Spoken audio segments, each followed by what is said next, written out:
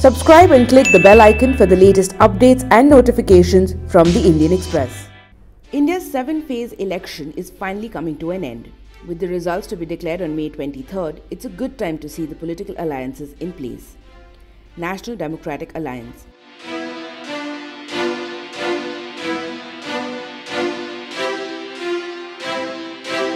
The alliance led by Narendra Modi will be counting on state allies to deliver the numbers it needs to return to power. United Progressive Alliance.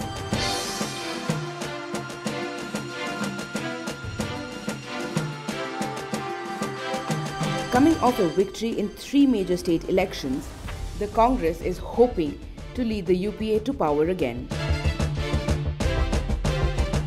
The Mahagathbandhan.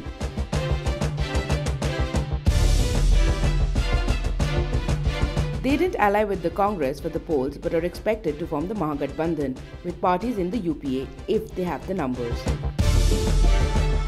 The Kingmakers.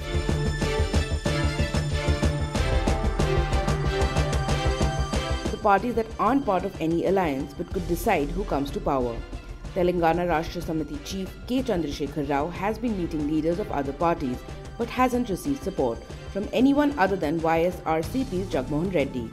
The Biju Janata Dal hasn't revealed its plans yet.